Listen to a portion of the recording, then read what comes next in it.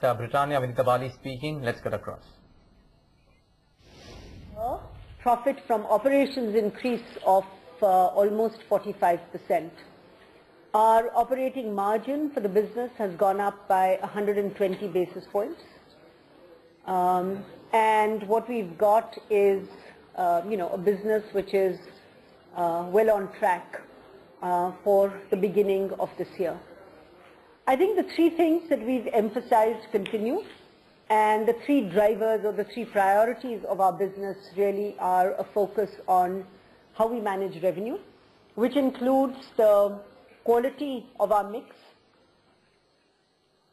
in terms of pricing, in terms of packaging, in terms of brand mix as well as geographic mix. The second thing is cost management, which is everything that we are doing from the everyday operational efficiency in our business to special programs that we've got on continuous improvement or enhancement in operational excellence. And that is a large program that we have in the company which spans about 380 projects that you must have read in the chairman's address. So that really is a focus on cost management. But we look at cost management from the point of view of what is effective and what is efficient. And that covers the entire value chain of the company, from how we design our products to how we make them, where we make them, how we transport them, where they get stored, of what is effective and what is efficient. And that covers the entire value chain of the company, from how we design our products to how we make them, where we make them, how we transport them, where they get stored, the AW strategy that we have to go to market, etc. So it covers everything from design to delivery. And the third key plank of our strategy is the focus on innovation.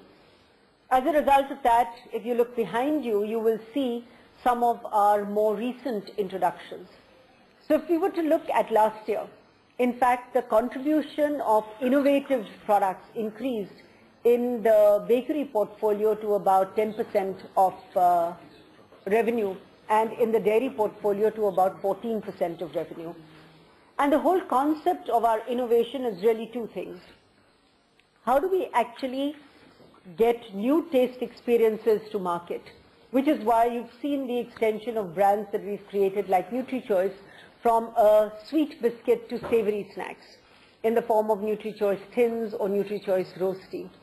We've taken another big brand of ours called 50/50 and gone into the bagged snack route, which is Snackets, 50/50 Snackets, which is, really a combo of a snack which is also a biscuit, or a biscuit which is also a snack. We have similarly taken our cream portfolio. So whether it is bourbon, we've introduced a bourbon cappuccino, because the target audience for bourbon is really young adults and teens. And the whole concept of coffee and chocolate is a big one. We have also, under Pure Magic, introduced some magical new flavors. And then as far as the kids range is concerned, Treat.